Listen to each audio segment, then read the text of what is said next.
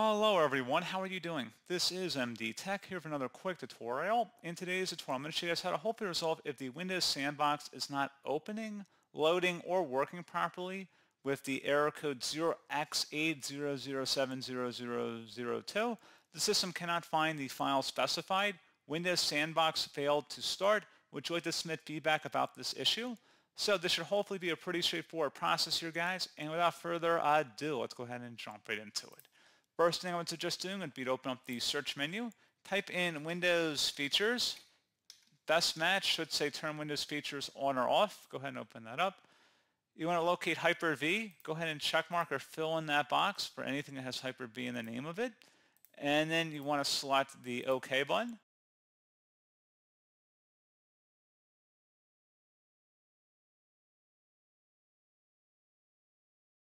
So Windows will need to reboot your PC in order to finish installing the requested changes. Select Restart Now.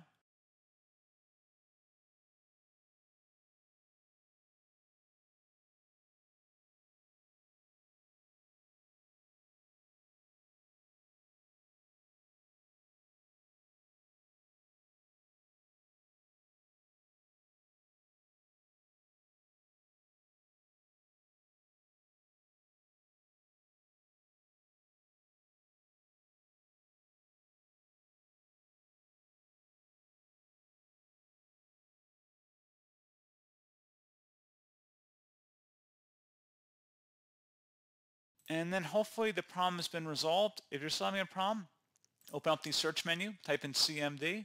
Best match should say command prompt. Right click on it and select Run as Administrator. If you receive a user account control prompt, select Yes. And now you want to type in SFC space / scan now. Scan now should all be one word attached to that / out front. Hit enter on your keyboard to begin that system scan.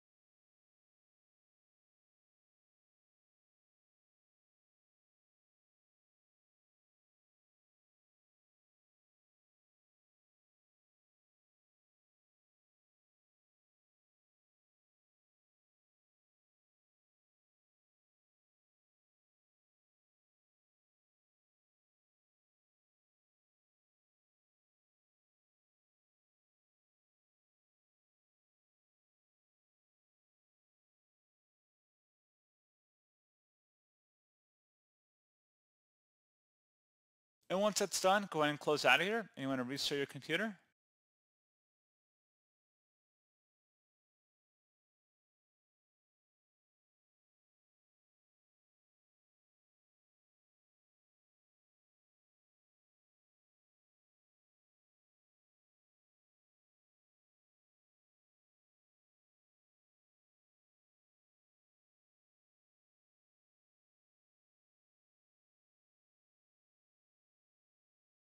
And there you go, guys. Hopefully this pointer issue has been resolved. And as always, thank you for watching. I do hope I was able to help you out, and I do look forward to catching you all in the next tutorial. Goodbye.